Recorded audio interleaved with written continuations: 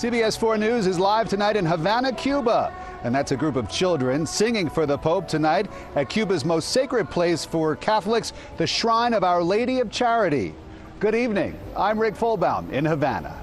I'm Erica Sargent in the CBS 4 studios. And I'm Elliot Rodriguez. At least 2 times today, the Pope discreetly called attention to religious persecution in Cuba. In Holguin, he talked about how the church in Cuba works under, quote, difficult conditions.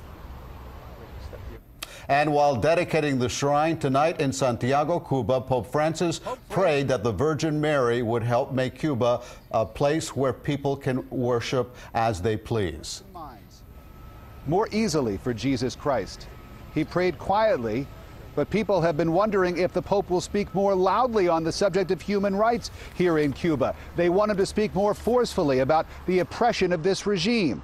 Father Federico Lombardi, the Vatican spokesman, said that the Pope has been addressing human rights discreetly, but people wish that he wouldn't be so discreet. Elizardo Sanchez is one of the island's most vocal human rights advocates, and I met with him tonight at his home. Sanchez is surprisingly outspoken for a man who once spent nearly a decade in jail. On the walls of his home in Havana's Miramar neighborhood are pictures of him with Jimmy Carter and Ted Kennedy. He shows me a map displaying the locations of Cuban prisons before the revolution and after. He says Cuba has the worst human rights record in the Western Hemisphere. What about normalization? I ask if better ties between the U.S. and Cuba will help. He says he doesn't even think the Cuban government wants normalization. And he says the visit of Pope Francis to the island has only led to more arrests, about 100 here in Havana, thousands, he says, all over the country. But he says the government's true power comes not from locking people up, but through intimidation. Aren't you scared, I ask?